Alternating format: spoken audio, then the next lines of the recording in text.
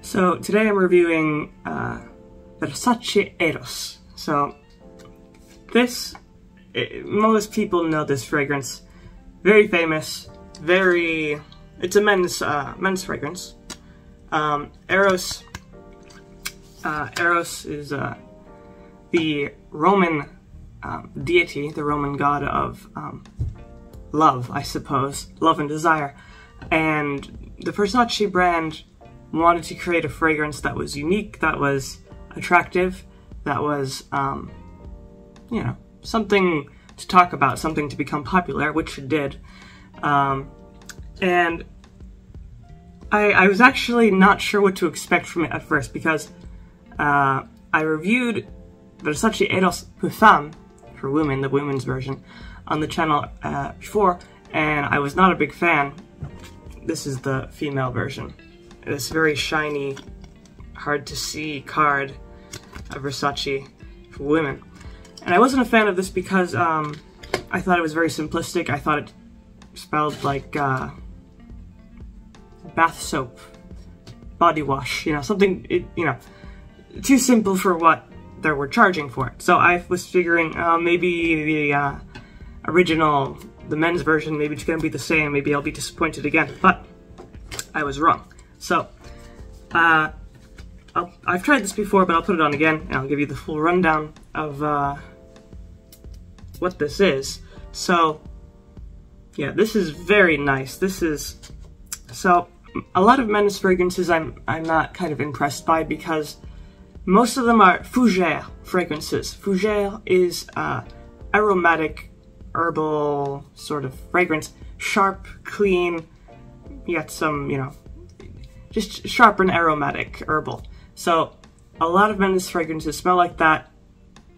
So it's like, alright, another one is doing this, so it's not that special.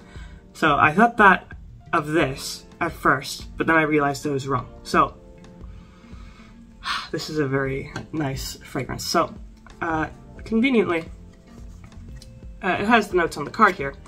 The top notes here are mint oil, lemon from Italy, and green apple.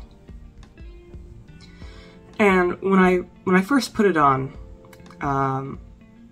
the mint stood out to me, the lemon, those are the typical things that you will find in many men's fragrances. So I was thinking, alright, this is going to be somewhat basic, maybe overhyped, overrated.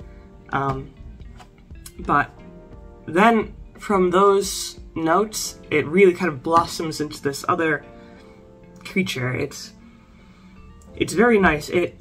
So the middle notes, according to this card, are tonka bean, ambroxan, and geranium. So ambroxan is a synthetic element. It's a chemical derived from another ingredient called, what's it called?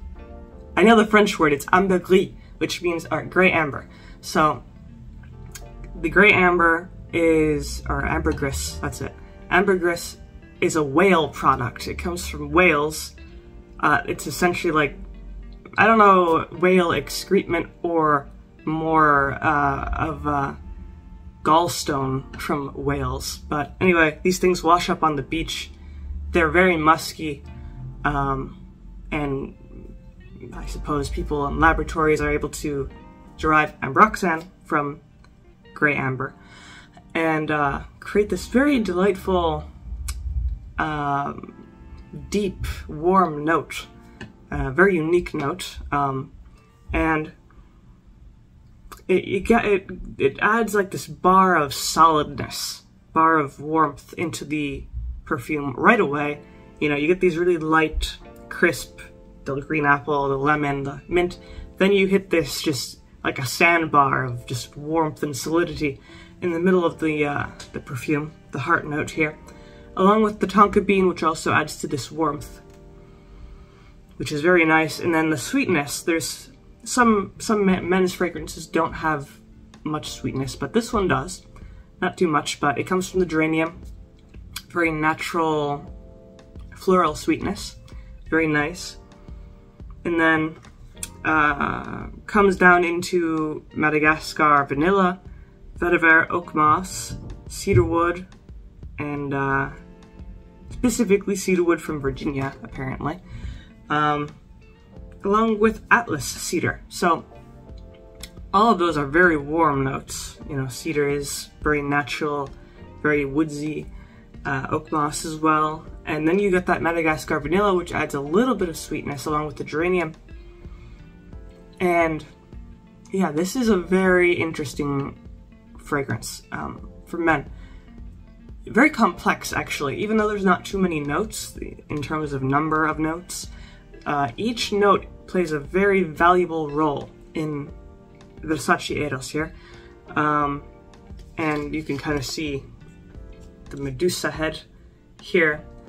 I think I said Roman, but I meant Greek when referring to Eros. I believe Eros was ancient Greek deity. And they used that because they wanted something, you know, they wanted this to be a symbol of desire and attractiveness. And this is definitely one of the more attractive men's fragrances. I like that it's not too simple and it's not too complex. It's very balanced. It's refreshing and yet warm at the same time, which is something that's hard to do. Usually perfumes go too far in one direction.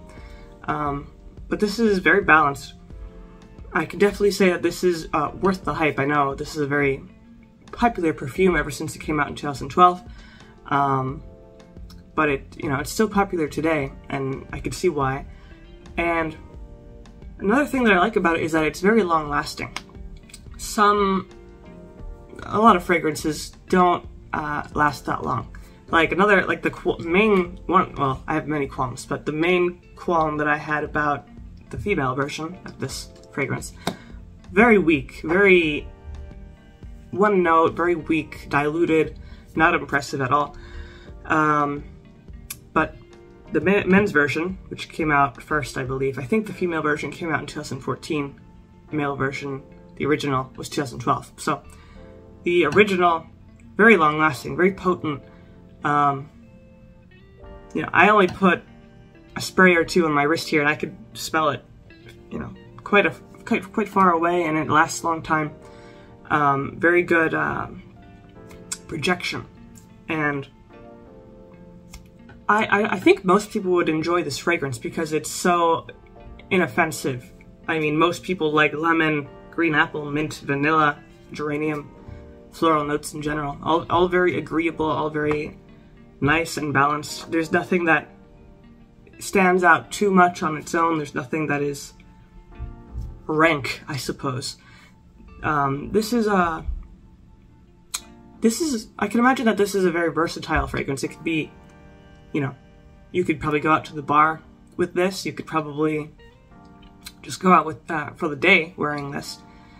Maybe to a formal event, maybe a more casual event. This is going out for a date, this would be a good option. And it has very good unisex potential because despite kind of, the Ambrox and the cedar, oak moss, these more heavy notes, that sweetness that it has from the geranium and vanilla really make it a really perfect unisex fragrance, in my opinion. And the sillage is also pretty good. I would say moderate. It's not like a bomb or anything. It has a nice moderate range. People can definitely tell that you're wearing it, especially if you put on a lot. Definitely very noticeable fragrance. And it's it's very balanced. And this is definitely worth the price. I want to say it's not that expensive. I think it's slightly less than $100, maybe $80. I'm not sure about the exact price, but this is definitely worth the price. Compared to the women's version, which I did not think it was worth the price at all. But I pretty much like everything about this original Versace Eros. It's it might become one of my regular fragrances. It's very nice. I like how the base notes and the middle notes become more and more prominent the longer you wear it. It becomes warmer. The mint notes and the lemon are still there, but they become they kind of melt and become warmer. They mix with that ambroxan, they mix with the cedar and the vanilla. Very nice. I can't think of anything bad to say about this fragrance. It's just a very delightful fragrance, and I can see why so many people like it, why it's popular, why it's worth the hype. So that's pretty much what I have to say about Versace Eros for men.